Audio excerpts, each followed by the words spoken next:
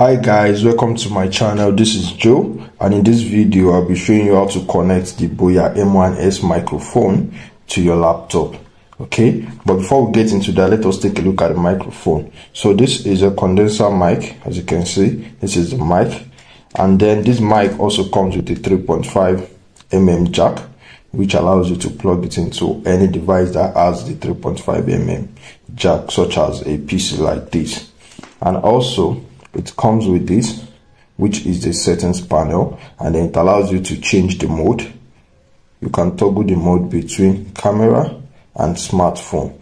So if you are using a PC or a laptop for your recording, you are going to set this at smartphone. Okay, if you are using a camcorder, a camera, or a professional recorder, then you are going to switch it to the camera mode. So it has a switch right here that allows you to go up, down, and then you can just switch it right there. So what we are going to do next is we're going to plug this microphone into the laptop here, and here is the plug. You can see the 3.5 mm jack. So what I'm going to do is I'm going to bring the laptop closer, and then I'm going to turn it to the side, and at this side you can see right here there is a jack for the 3.5 mm, and this is going to go in there.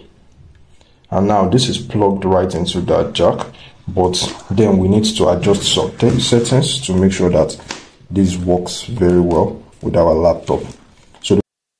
So guys, after plugging in the microphone, the next thing you want to do is to go to settings. So you search for sound settings.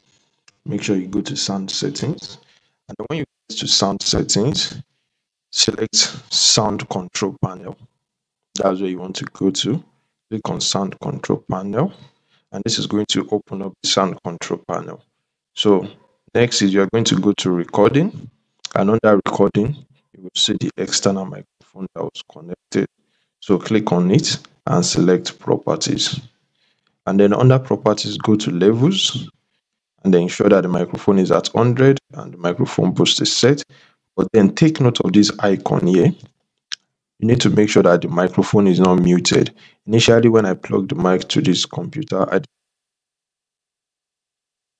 to unmute it for the mic to work with the computer. Okay, so make sure that this is unmuted and the microphone level is at 100%. So once you are done with that, the microphone will start working and you can start using it. And to confirm, you can open the recorder. Your computer should have a sound recorder. So if it has a sound recorder, open it. You can record it audio, and then you can play it back to test if the mic is actually working. So guys, that's how it is. See you in the next one.